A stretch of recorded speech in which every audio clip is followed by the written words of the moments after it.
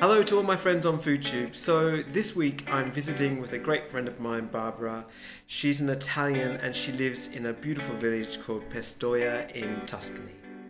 So Barbara's been taking me on a foodie adventure around Pistoia and also in Florence, which isn't far from Pistoia.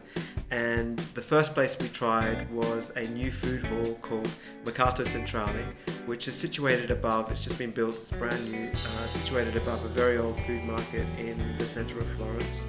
And by far the most spectacular food that I tried on the day was smoked buffalo mozzarella. I spoke to the producer there. The buffalo mozzarella was absolutely delicious, and the smoked buffalo mozzarella, if you're ever in Florence, please go to the market and try it because it was very, very good.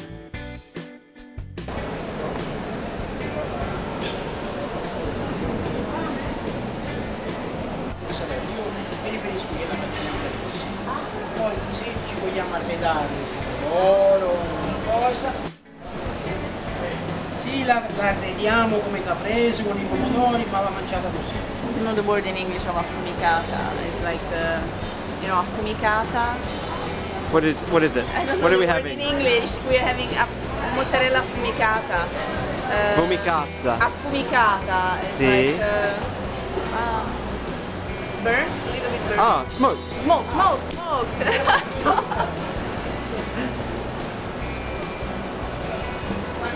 È buonissima, taste. Sì. Buona, buonissima.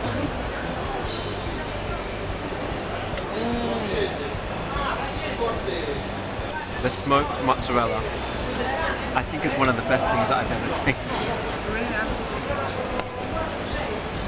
Delicious, absolutely delicious.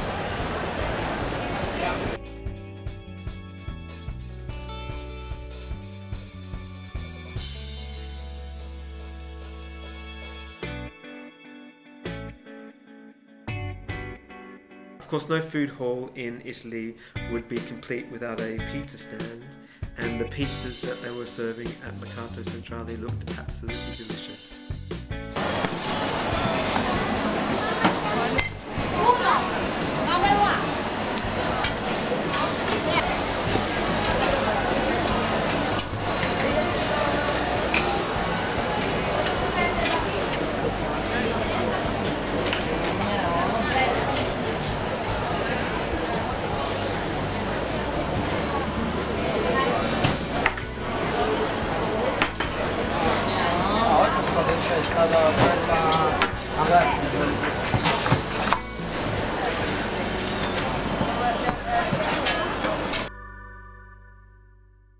So after lunch we ventured out to the Chianti region as Barbara was writing a new story about a vineyard there called Castello Ruggero, run by the De Flito family.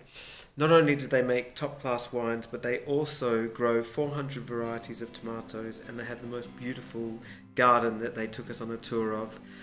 Such a lovely family. They have so many tomatoes. They have a glut of tomatoes that in September they have a little festival at the vineyard where they actually give all the tomatoes away to the local villagers.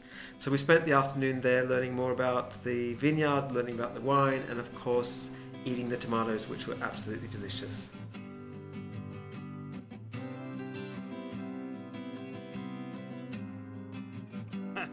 Prendi anche quella africana verde magari. È lì davanti, guarda, quella lì. African eggplants. Prendi una piccola. Guarda poi i fiori. Questa diventa rossa. Beautiful. One tomato and aubergine, eggplant, they are the same family. Yeah. So you can Certo. see very well. Che ora tutti allergici alle solanacee. Sì, sì.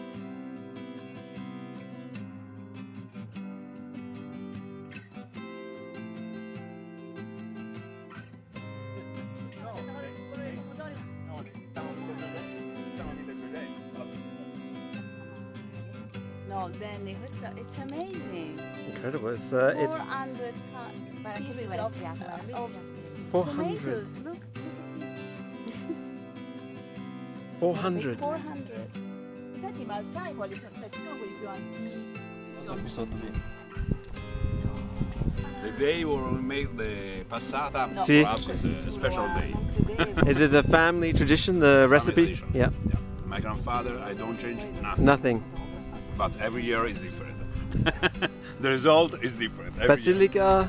Basilico at the end. Carrots, onion, small celery because Margot doesn't love celery. Yeah. Small celery. Yeah. And tomato. 2 parts, one very well cooked, and another part 50% just fresh.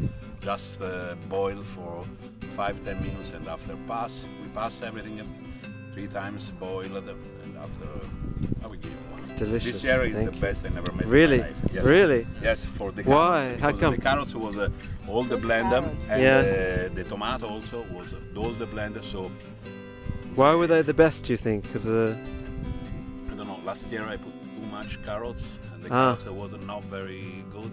That's depend. Because, Yeah. Every year is different. Different. The wine. Yeah. So a really wonderful day spent in Florence, Pistoia and the Chianti region. I love doing what I do. I get to meet some really great people, and the best thing is I get to try some great wine and delicious food as well. So see you next time on Danny Vlogs. Ciao a tutti.